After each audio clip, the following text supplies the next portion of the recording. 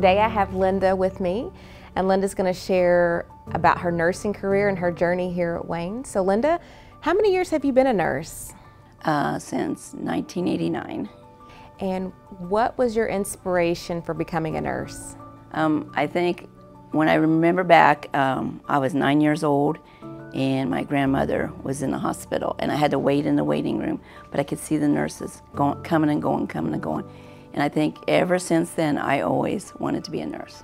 Of all the years, because you've seen a lot of things as a house super and working as a nurse on the floors, what has been your most inspiring patient moment? I think many years ago I had a patient that the doctors, he had been on a ventilator and they had did many tests and deemed that the patient was not going to survive and they was going to withdraw treatment.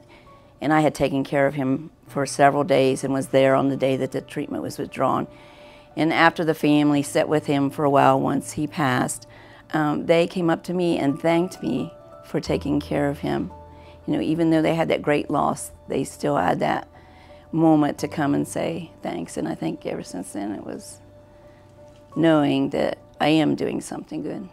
If you were to share any words of wisdom with nurses that are maybe young coming into the profession or looking to change careers and become a nurse, what words would you share with them?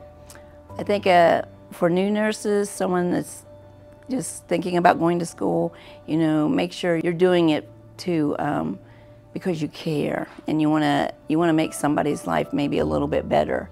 And then once you become a nurse, don't stop asking questions. It's an ongoing learning. Nursing, you never stop learning, so don't be afraid to ask questions and don't be afraid to rely on the nurses that's been here for a while. Well, thank you again, Linda. Thank you for your years of service, your dedication, and your commitment. Thank you.